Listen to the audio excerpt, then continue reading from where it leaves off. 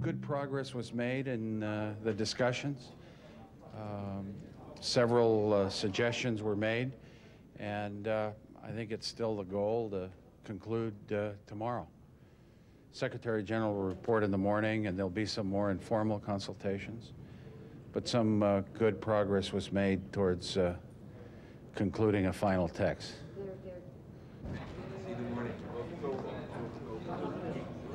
There is now a text which the United Kingdom will put forward to delegations, which has no square brackets. It will be considered by capitals overnight, and on the basis of this evening's discussion, we have reasonable hopes, I think, that we will get unanimous agreement on it tomorrow. But we are going to listen to the Secretary General tomorrow, and we will have a further round of informal consultations before the vote is taken.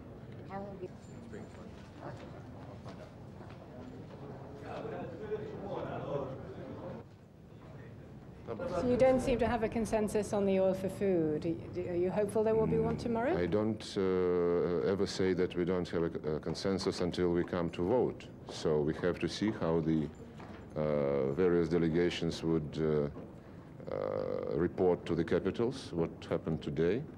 I'm sure there would be changes, additional changes to the text, which is going to be issued by the co-sponsors, as they told us.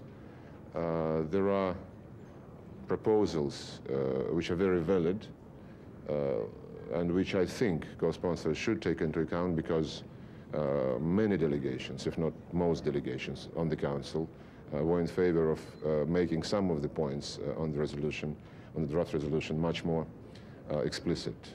Maybe not much, but some more specific.